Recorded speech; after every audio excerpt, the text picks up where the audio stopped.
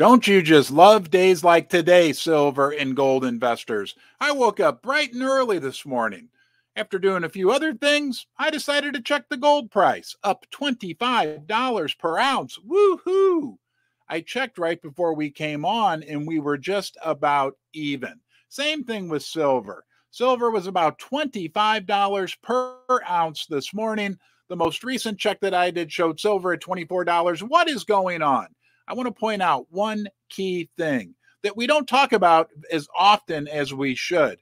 When they established the COMEX and the LBMA around the mid 1970s, there's documented proof, as far as I understand, that says one of the major reasons why they did that was to purposely inject volatility into the precious metals markets, and to inject that volatility so that it would discourage individual investors from using gold and silver as an investment, as a way to protect their wealth. So days like today, when we're up $25, and at this point about even on gold, down 20 or 30 cents on silver, where it feels like your heart is getting ripped out of you. Look, we're so used to it, it doesn't bother us so much, but maybe for the new people, we'll just tell you to get used to it. There are unexplained moves that will occur in the silver market and gold market. But let's remember one thing, guys. Let's remember one critical thing. Gold, I've never heard it said this way. Let me know if you've heard it said this way. But gold is the godfather of all precious metals. Gold is also the godfather of all anti-fiat movements, anti-unicorn fart dust, anti-printed money, whatever you want to say. And silver will absolutely follow. We know that. So on days like today, when our hearts get ripped out, and remember, gold is the leader. Gold is the godfather, right? Remember that movie, The Godfather? Huh? Right? Gold's the godfather. And guess what? Guess what? Gold has broken out from a long-term cup and handle formation. Now, we got not so great news on silver. We're going to talk about what's gone on the charts with silver, in particular that wedgie that I'm so fond of, and I know you're fond of as well. But gold has broken out of what is the most predictable, the most powerful chart pattern in the history of the whole universe. And we know gold is the most valuable asset in the history of the whole universe. We still have gold around, what, $21.75 per ounce? I know, again, this morning, gold bumped up to $2,200 per ounce. I'm starting to think, and I don't know how you feel about this, but does it feel like here in the short term, $2,200 per ounce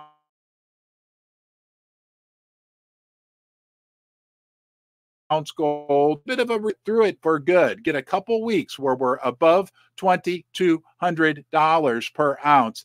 That could set us up as a new base. Can you believe we're even saying this? Look, guys, I've been at this for 2 years, and thank you to all of you who've been with me this whole time. But 2 years ago, if we were talking about $2,200 gold today, March 26, 2024, we'd be jumping for joy had we known that just 3 or 4 years ago. So look,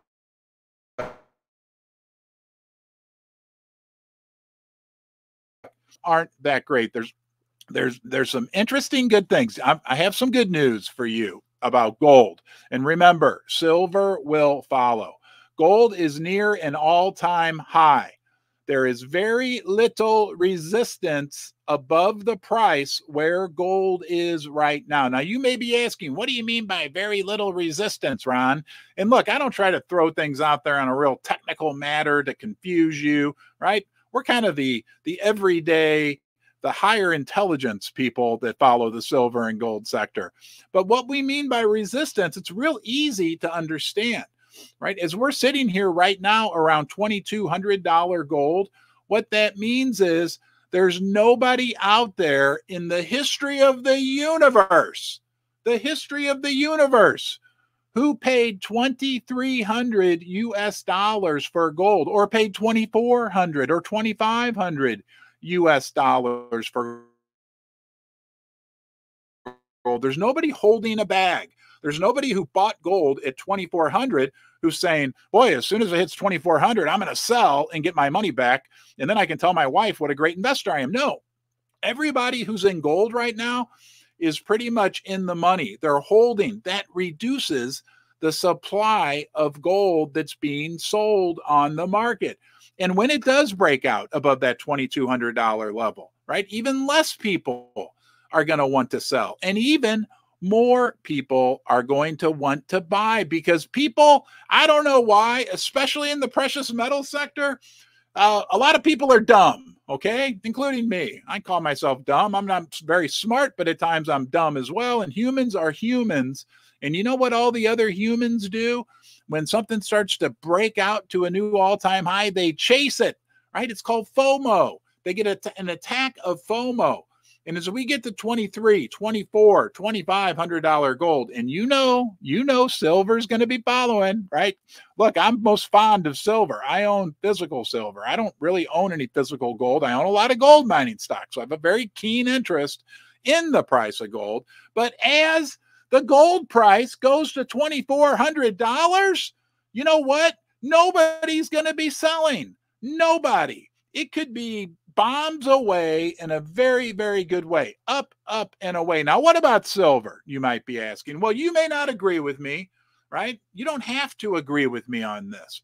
But I strongly believe that, realistically speaking, for all intensive purposes, forget how my dad would say that, but for all intensive purposes, basement dwellers, I think somewhere between $28 per ounce and I'm going to hold the mic today. $28 per ounce and $32 per ounce is the real, for all intensive purposes, all-time high for silver. Okay. And what that means for silver, because silver also, you can even do it in this way, has a big long-term, like 50-year cup and handle pattern that starts at 50. But nonetheless, when silver gets, but there's not a lot of people that own silver that bought silver at $35. I don't know anybody. Maybe you did. There are some people, but very few people made significant silver investments at $40 US dollars per ounce. 50, I mean, it only hit 50 for like a day or two over the last 50 years. There aren't a lot of people that say, oh, I bought a bunch of silver at $50 an ounce, and when it hits 50, I'm going to sell. No. So we're essentially, once we get above 28, I hear a lot of people saying $28 per ounce for silver. Once we get above 28, 29, I say between 28, 32, maybe I'm aiming a little too high. It's going to be nobody wanting to sell because everybody's going to be in the money, right? So it will reduce the amount of silver that's being sold on the market. But wait, there's more. There's even more to be happy about with silver, right? Because silver in particular is the FOMO of all FOMO, the fear of missing out of the fear of missing out. I don't want you to be that way. Buy your silver when it's on sale. Today might be a good day. I'm not telling you what to do, but today would be a day where if I were in the market to buy silver right now, I would be buying silver. It's a down day. You know, one thing for sure, if you buy it today, you got a better deal than if you bought it yesterday. That's a good start, right? Maybe it'll get cheaper tomorrow. Maybe it'll go to $18, $15 per ounce. I don't think so. But one thing we know about silver investors, it is the FOMO of all FOMO. People buy silver when the price is going up. They got it all backwards, right? When the price, and guess what? Double kicker bonus, the premiums go up too because of the demand. Because when we get to $28, $30 silver, nobody's going to want to be selling. There's going to be a whole new rush of people coming in because they're going to be on Twitter and Facebook and texting each other and on Wall Street Silver and Silver Desian Club. People are going to be going frenzy over silver. The online bullion dealers, and look, guys, look, there's no guarantees this is going to happen. I'm just giving you my opinion. Don't make any financial decisions. Do your own work. Make your own decisions, right? But everybody's going to be talking about it instantaneously.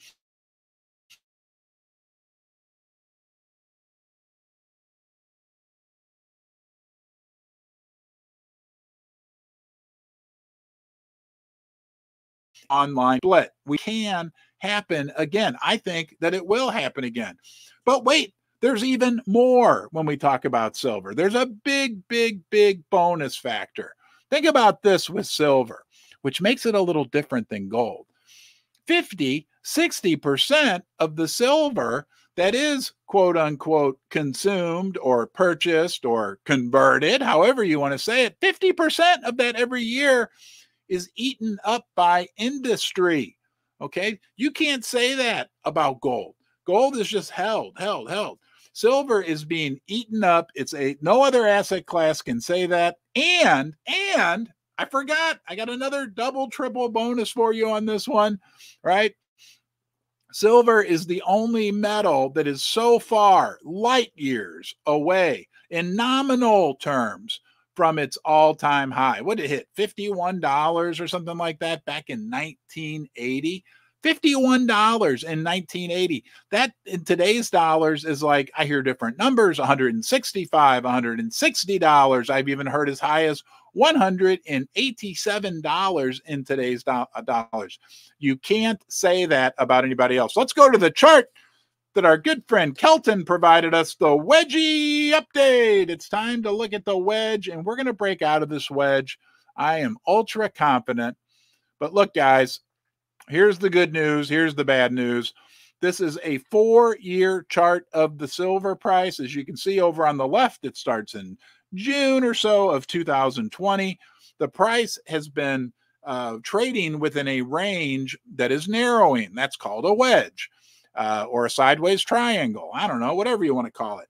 But as you can see, as we get to the present day, that range is obviously compressing even further. Look, I made a big announcement last week. I was wrong. I'm wrong all the time. Okay, silver had broken out of the wedge, and it did, as you can see there on the far right-hand side. We're still within striking distance. We'll have to see. It'll be interesting to see how these next 3, 4, 5 weeks play out. I mean, the world is certainly not becoming a nicer place, right? And I may be wrong about that, about it having broken out of the wedge, but I know one thing for sure I'm not wrong about. I feel good about sharing with the basement dweller community. And that is, if you're in the market to buy silver, gold, or platinum from an online bullion dealer, do yourself a favor. There it is right there. Pimbex, P-I-M-B-E-X, pimbex.com. Compare their prices. Compare the reviews you can read about the company. Compare the selection. And I think you'll find what I found. They check all the boxes. Thank you, Pimbex, for sponsoring Ron's Basement. And I want to talk to you, though, you, the viewer. I need to tell you thank you for being here. I've been forgetting to do that. It's a big deal that you join me here in the basement. Do you love to talk about silver and gold? Say, if you do, let's type a yes. I'm going to type it in all caps. Yes. We love to talk about silver and gold. It's a big deal. We're all unique. It's a big, big privilege and honor that you join me in the basement. But we're like a group of 300 people now together talking about what we love. Thank you very much. Okay. It's a big deal to me. Susie says thank you. Please don't forget, give this a thumbs up. That helps get the word out to more people. And if you have not subscribed to the channel, it's free and you'll get a new piece of silver and gold content every single day, and new friends, not just me, all these people. I've had so many people now email me saying, I've made some great friends in Ron's Basement. I can just name a few, like Tim Zub, Jake from Jake's Custom Parts, all kinds of people, Coin Shop Chris. I mean, there's a lot of you. If I didn't say your name, don't take it personally, because right? I mean, there are some wonderful people that you can make friendships with in this community, and I would highly encourage you to do so. What else do we have to talk about? Let's talk about the hedge funds. What do you think it means? What do you think it means, basement dwellers, if the hedge funds are buying silver? Let's just quickly go to our friend Niels from Kitco. There he is right there. I like Niels. He used to make videos. I always liked Niels. He got smart and got out of the video business, and now he writes. It says, it's silver's turn to shine as hedge funds turn their attention away from gold let's just look at a couple of the big interesting things that he points out in here. Hedge funds are starting to take an interest in silver, as it could be the next major momentum play in the precious metals market, while gold finds a new balance. I think gold's finding a new home. How do you feel about this? I'm really optimistic that that new home will be above $2,000. Historic, speculative, bullish interest in gold, has pushed prices to multiple record highs in the last 3 weeks. Wait, we're going to wait. However, silver has lagged significantly. The gold to silver ratio remains fairly elevated, trading above 88 points. Yes, it takes 88. All right, here. Let me just show you this. All right, we love to look at our silver. We'll come back to this. Hold on. Guys, look at that. A beautiful American silver eagle. Look how beautiful that is. Look how beautiful that is. Would you, thank you, Ron Adams, for the super chat, super appreciated. Would you trade 88 of these things? I took one to work. I have one that Jake got me from Jake Custom Parts that I took to work. I was looking at it. Get yourself, if you don't, get one of these and hold it by the edges so you don't get fingerprints all over it. Would you trade 88 of these for 1 ounce of gold? Maybe you would. I don't know. To me, that makes absolutely no sense whatsoever. There's a chart of the gold to silver ratio. And somebody pointed out to me, I've been saying, why is it the gold to silver ratio? It should be the silver to gold ratio. And I was kind of wrong about that. Someone explained it to me that it made sense. It's called the gold to silver ratio because you divide the gold price by silver. Gold is the numerator, which is on top, and silver is the denominator, which is on bottom. And my daughter is texting me from school. Sorry, I got a little, hey, Susie, if you're on, send Lily a message and tell her I love her and I'm on a live stream, unless it's an emergency, please. Susie, are you there? Over. So the latest data, okay, the CFTC, we're going to skip all that. The silver market has seen its net bullish positioning increase for 3 consecutive weeks. That's positive. Although silver market has seen a significant increase in bullish speculative positioning, the market is still well below the level seen in early 2020, ahead of the rally towards $30 an ounce. Okay. That's about tot flows.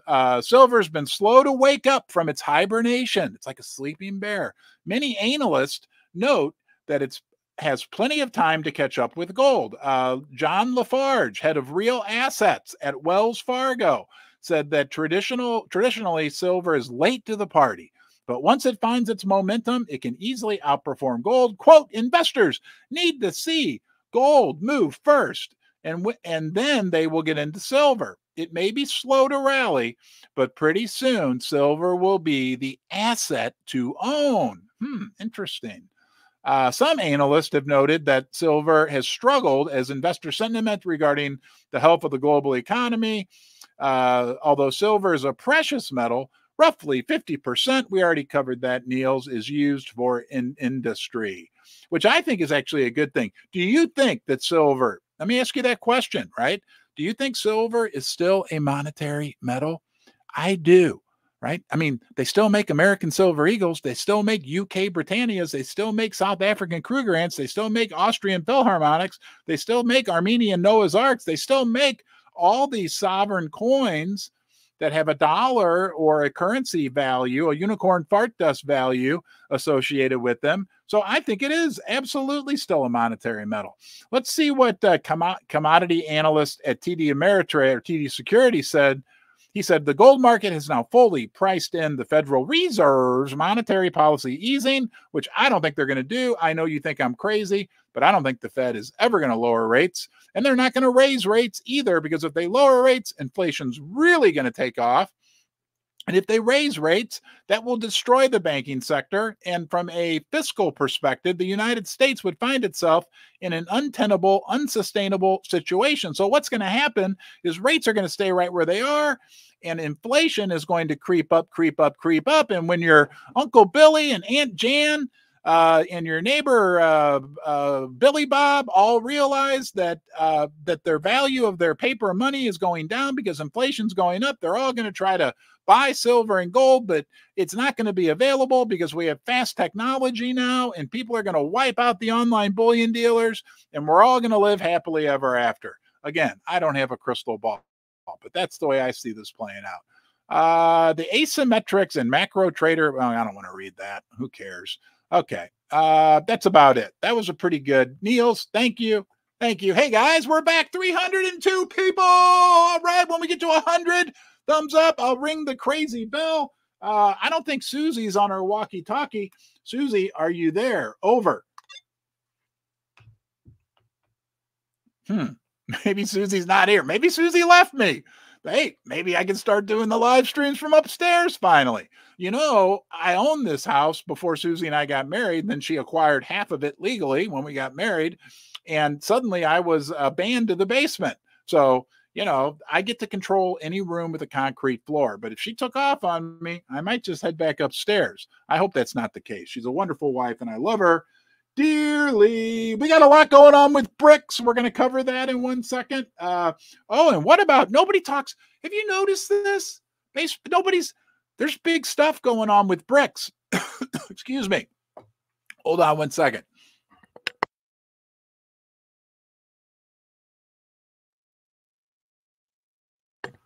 There's big stuff going on with bricks. Yes, you need to know about it. There's big stuff going on with, remember that acronym that we all hated to hear, CBDC, central bank digital currencies. Well, I'm going to go into it really deep tomorrow, but I'm going to give you a big taste of what's going on, and it's downright scary right now. Okay. Oh, what about Basel III? What about silver? Somebody, please, I'm going to ask you for help, basement dwellers. Okay. Because Bruce, one of our fellow basement dwellers, sent me an email or made a comment, and Susie emailed it to me. Basel III were the big banking regulation changes, like international banking changes. And remember, like 4 years ago, hey, and I'm just as guilty as anybody else out there, but all the gold people were saying, with Basel III makes gold into a tier 1 asset, which means it can be valued at 100% of its value. The price of gold is going to explode. And I don't know all the intricate details, but there was a lot of hoopla about how Basel III could make gold go to 20,000 or 10,000. Well, it wound up being kind of a nothing burger as far as I can tell so far. But I had no idea. Did you know that apparently Basel III also made physical silver into a tier 1 asset? I Googled it. Here, let's run out there right now. I'll prove it to you, but I don't know much more about it. But that was very, very fascinating to me that we've got. Hold on here.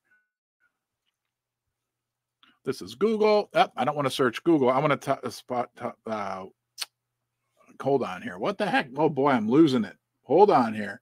Basel III. There we go. See, it knows what I'm after. Here, according to Basel III Accords, physical silver is considered a tier 1 asset, a zero risk asset, and classified as such due to its credit risk. The Basel III is an international regulatory accord that aims to improve the supervision, risk management, and regulation of the banking sector, blah, blah, blah, blah, blah. So if anybody knows more about that and can research it and send me some info, I'd love to share it with the group, because that's a big deal, right? I never really heard anybody talking about it. So Bruce, way to go, Brucey. Bruce, you are the basement dweller of the day for bringing that up to us. We need to do more research into that. Guys, there's so much going on in the paper market for silver and gold, for that matter, right? There's that cartoon of like a wall in China on one side and the USA on the other. And China is throwing piles of paper dollars over the wall to the United States, and the United States is throwing piles of physical silver and physical gold back to China. And I have a question. I was talking with John Little from the Silver Academy. Yeah, the guy that like puts out something every single day about silver, tireless. He's a journalist. There's a link to his information in the description of this video. But I was chatting with him this morning and I said, John, we were talking about China, India, right? 70 million ounces imported in February. What is it called? The SIP, whatever, this ETF in London that acquired 30 million ounces in the last couple of weeks. And I said, but what about China? Like, we don't really know. We know now that they're going rucking silver directly in from places like Mexico. I said, but think about this. And let me ask you this question. How long have you been in the silver stacking? For those of you who are new, I'm going to share this with you. I think it's very interesting. Like 10 years ago, I bought a couple for my daughters. They're 12 now. They were probably 1. So 11 years ago, there was always all this hoopla about Chinese silver panda coins. I think they're like 30 grams. They're not like, they measure grams, not ounces, but they're 30 gram, almost an ounce, whatever. Troy ounce, regular ounce, blah, blah. Okay. But you don't hear much about them. Like, you never ever hear anybody like promoting or talking. I'm like, is that because they're keeping all the silver for themselves in China? I think that could likely be the case. I don't know. Again, if you want to research it some, I was like, and I did go like on JM Bullion, some of the, I searched and they do have some of these coins available, but they're very expensive. So I'm thinking like, is China hoarding all their silver? Kind of makes sense, doesn't it? With what we know about China, we know that the Chinese refiners, I had footage from Chinese state TV where they were interviewing Chinese silver refiners that were like, we need silver. We need silver. And they were making fun. They were making fun of us. They were making fun of the United States and the price. They're like, the price of silver needs to be much higher so that we can get more supply onto the market, right? They were making fun. They're like, the United States and London, they based the silver price on interest rates and federal, like that doesn't, it matters for now. But here's the deal. And people are pointing this out. People are seeing this happening right now, that the physical demand, the physical market, the actual metal, the physical will overwhelm the paper make-believe, highly leveraged derivatives, options, futures that exist right now in the silver market. And when that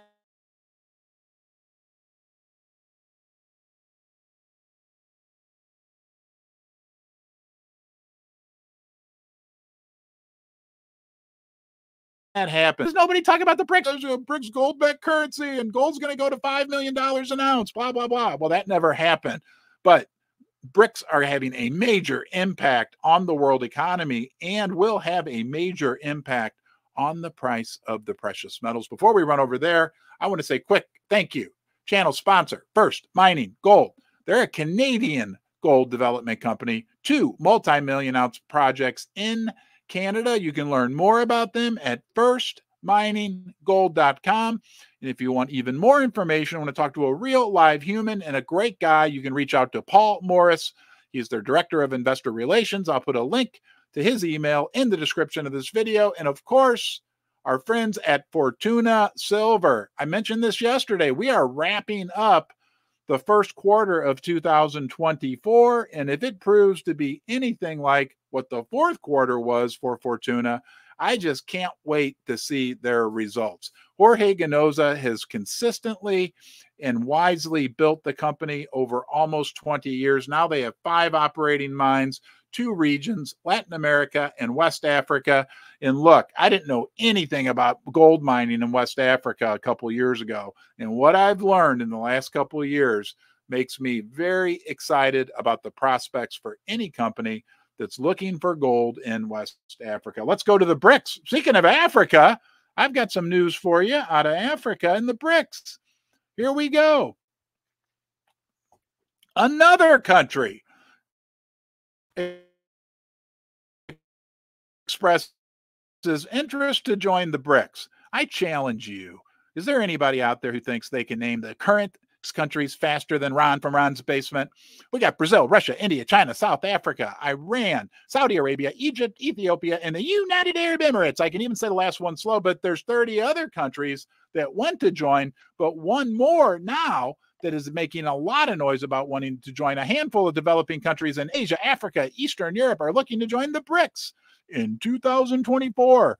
South African Foreign Minister Nadeli Pandor confirmed recently that around 36 countries, I was wrong, it grows every day. It's like the number of states in the United States that are putting forward legal tender legislation. 36 countries have now formally applied to join the BRICS. 36, guys.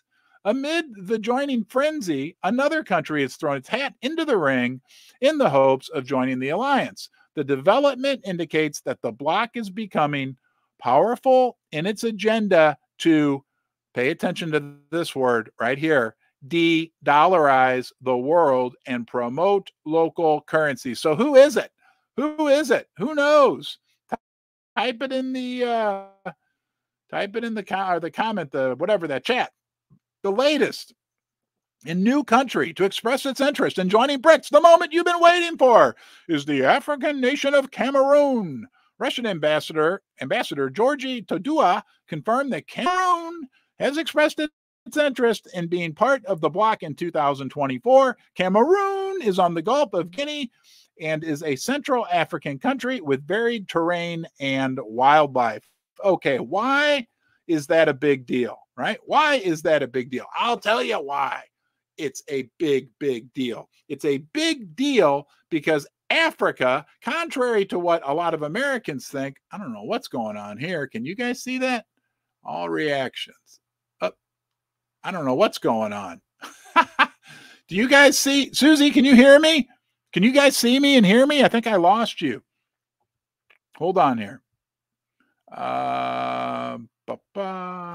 Susie? Okay, here we go. I'm back. I think you can hear me now. Okay. All right. Sorry, guys. Why is it a big deal? I'll tell you why. Because I think 93% of your fellow Americans don't even realize that Africa is a continent. They think it's a country. Ask some people. Say, is Africa a country or a continent? They'll say, most people will say it's a country. Okay. It's massive, guys. It's massive. It's resource rich and it's developing.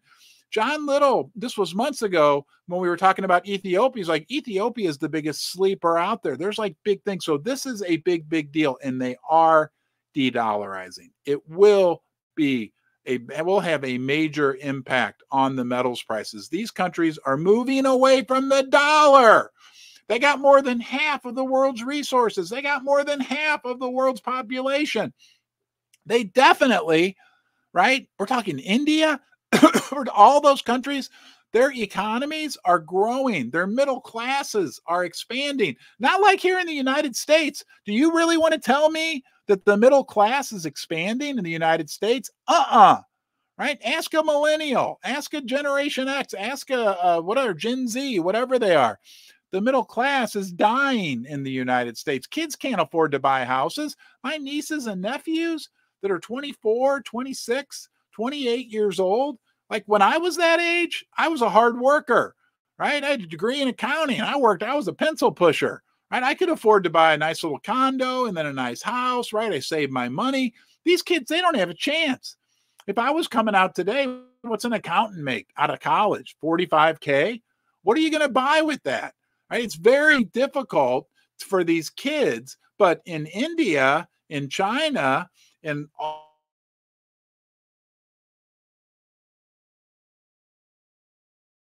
all these, and it's now China, I take that back. I know China's having, but nonetheless, overall, and especially over the last 20 years, there's great wealth being created. And guys, hold on a second. Can you see me? Can you hear me?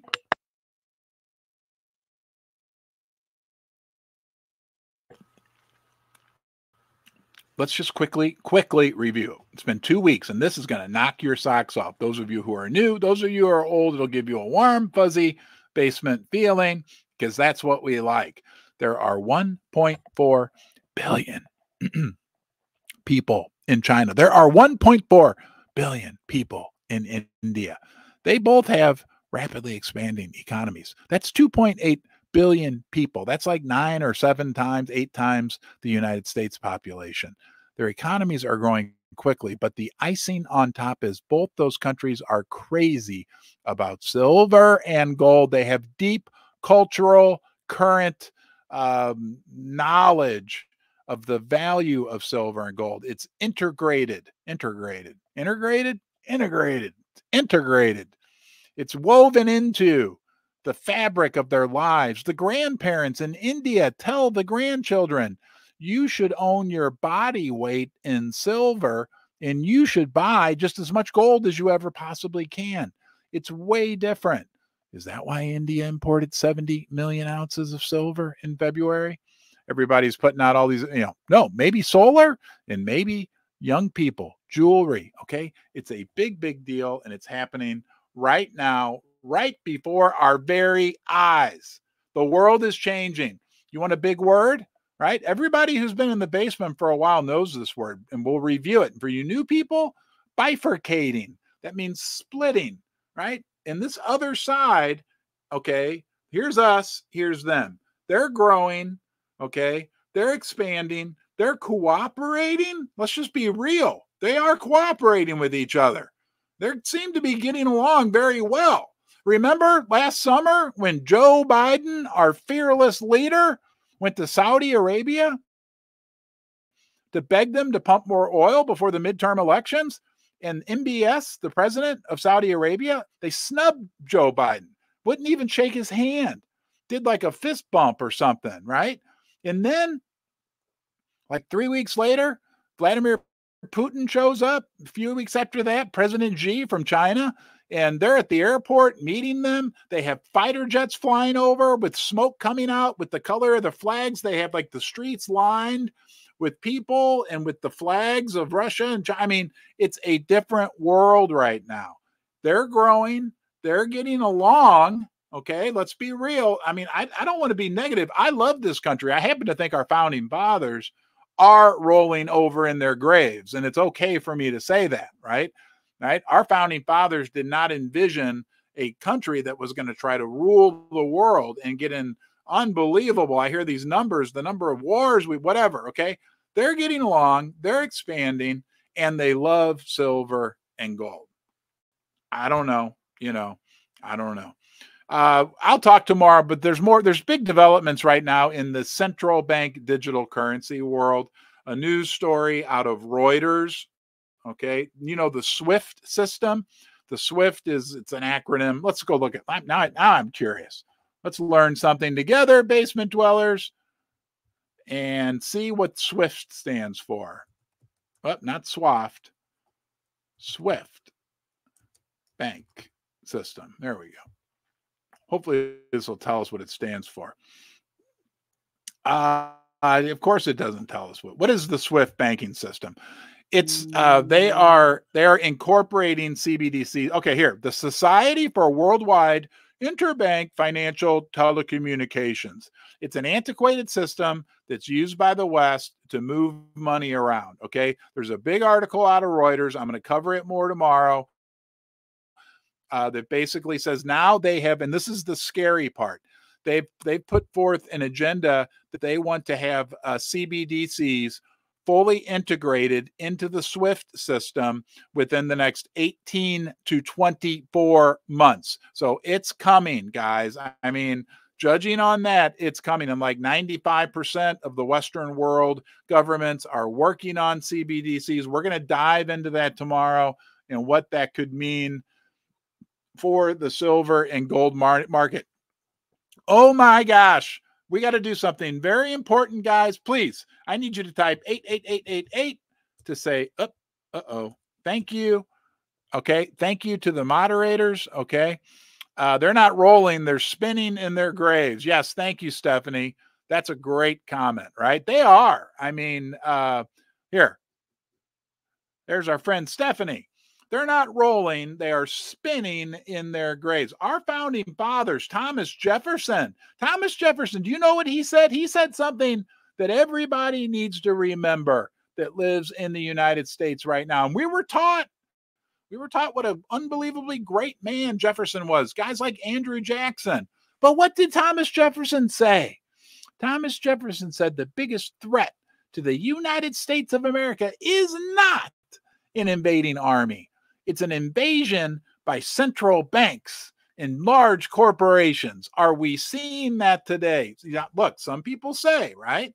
The medical industrial complex, the defense industrial complex, the central banks, right? The Federal Reserve, right? What has it done for you? Here, oh, this is great. What has the Federal Reserve done for you? Let me tell you something.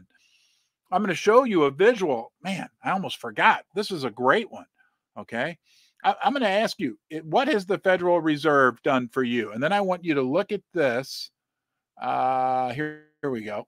Here it is. Okay. This is from our friends at the Federal Reserve, the Board of Governors of the Federal Reserve, the United States of America. Okay. This blue line down here says that's the total net worth held by the bottom 50% of Americans. That, okay, the bottom 50% total net worth. Okay, that does not look real good, right? You know what this red line is? Total net worth held by the top 0.1%. 0.1%. And if I have that correct, that's not 1 in 100, guys. That's 1 in 1,000. 1 in 1,000 people. And look how it's gone up, up, up, up, up. All right, we're going to talk about that. But what's interesting, this is what the Federal Reserve has done. That's the M2 money supply, which is like all the money in the economy, bank accounts, CDs, money market accounts, all that, all the printed unicorn fart dust. You see how the M2 money supply that our Federal Reserve, all that unicorn fart dust they printed, remember 2020, the health crisis that hit, and they printed all that money. Look at the net worth of the top of the 1 in 1,000, the top 0.1%. It went right up with it. Look at the bottom 50%. What does that tell us? Huh? Yeah, right? So our founding fathers spinning in their graves, as Stephanie said, okay? Yes, I think they are. Thank you, Stephanie. How do I get rid of that? Hi. Let's see who else gets featured today in Ron's basement. Annie Oakley, please smack the like button. Thank you, Annie. Brick-controlled countries are emerging.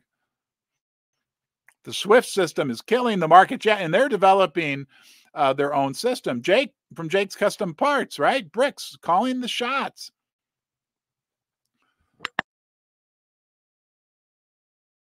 Here, Patrick Pearl throws out the BRICS system will be set up in a way they could be at war with other partners and the financial system isn't affected. It's a tool and a tool only from the reports I've seen between nations. Yeah, we've lived in a really hegemony, whatever you want to call it, world where the United States, especially over the last 50 years, essentially ruled the world. Is that actually changing right now? Okay, and this is what's cool. This will blow you away. I didn't invent this, and I forget, it was a lady I heard say this. But guys, this is music to your ears as a silver and gold investor. Okay, the BRICS nations, I won't name all 10 of them again. In the other 37 countries that want to join them now, they are gaining in power, right? They're cooperating with each other. They're coming up with new systems. They have most of the world's resources, the world's economy growth, all that great stuff, right? So over the last 50 years, the old United States are, wait, what about the dollar, the king dollar? And they're all throwing their dollars back to the United States. But they don't necessarily want to really trust each other. What this person put forward, and I believe will be the case, is that no longer will the United States enjoy, right? And we abused it. Let's be real, right? We borrowed and borrowed and borrowed. We forced people to use the petrodollar, all that. But what's happening now is the world is de-dollarizing. They're not necessarily moving to any other specific currency.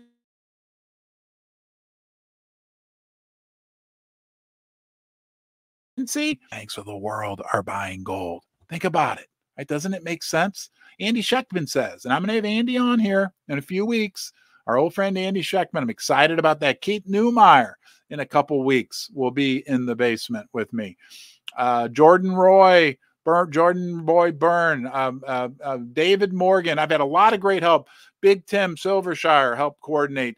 Jake from Jake's Custom Parts. I want to say that as well. But David Morgan, right? He's like a legend in the silver world. We're going to get to the bottom of it. Doesn't it make sense? Right? I tell you the beautiful thing about silver and gold, but I don't have any gold to show you.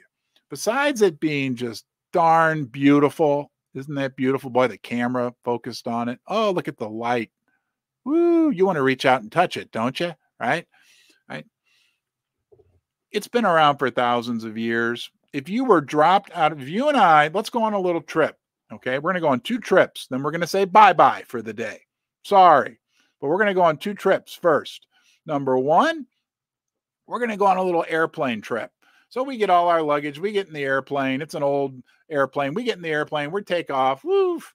We're flying. It's a mystery trip. We don't know where we're going. But about 3 hours into it, the pilot says, abandon ship, abandon ship. So we put on our parachutes. We have no idea where we are. We look down. We're like, well, thank God there's some land. And we jump out of the plane. We parachute. We land. No matter where me and you land in the world, guess what? This, my friends, this, I got to show you one more time. I just love these things. This has value. So does that gold you may have in your pocket, okay? The other trip we'll go on a cruise. We're done with airplanes. That trip didn't work out too well. We had to jump out of the plane. I'm 54, right? I'm having some medical issues. I don't want to deal with that. So we're going to take a cruise. So we get on a boat together. We get in our cabin. We're having a great time. Of course, we're primarily talking about silver and gold, okay?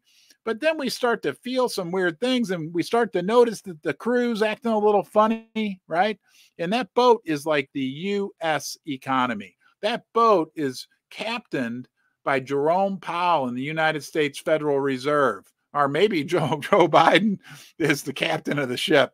Sorry, I'm not laughing. I didn't mean that was an accidental laugh. Joe Biden's the captain of the ship. Jerome Powell's his first mate. He's Gilligan, whatever, okay? But we start to notice a lot of the crews acting funny. These 12 heads of one's the head of the mechanic department, right? They're like the Fed governors. And we're like, you know what? Something's not right on this boat. Maybe we should. And we start to feel and we smell a little smoke, and we're like, they keep telling us everything's great, everything's great. But we're the first ones. We're the silver and gold investors. We're the first ones to get in the first lifeboat and get off that ship, because we can sense, we can look at all the pieces and put it together and realize something's not right. So we get in that first lifeboat with some other smart people. Can't get too many people in there because we all got a bunch of silver in our pockets, but we float away from the boat. And as we get further away from the boat, we're able to see it from a different perspective. And we can see that thing really starting to lean, right? But we also see all these people on the balconies partying around. There's the S&P 500 balcony. There's the commercial real estate balcony. There's the bond market balcony. There's our deck. I'm sorry. There's Captain Joe keeps getting on saying, don't worry, folks, this ship is unsinkable. This ship was built to not sink, like the Titanic, right? Yeah, right. And Jerome Powell's up throwing a big party on the top level, and they're all partying, they're drinking, right? They're loving it. Everything's great, right? They can't even notice that the boat's starting to shift, but we do, and we're away. And pretty soon, they all realize they're in big trouble. Hey, thank you for joining me. Thanks. Oh, which bell do I have to ring? Oh, can we get to 200 likes? I really would like to ring the cowbell. How many likes do we have? Hold on here. Oh, here. Oh, hold on, guys. This is interesting. Ron's basement. Okay. Anyway, let's ring the bell for you. Okay, basement dwellers. 10 rings of the bell for the 100 thumbs up. Thanks for being here. Thanks for being part of the basement. I'll see you tomorrow. Have a great day. Be good to yourself. Thank you. Thank you.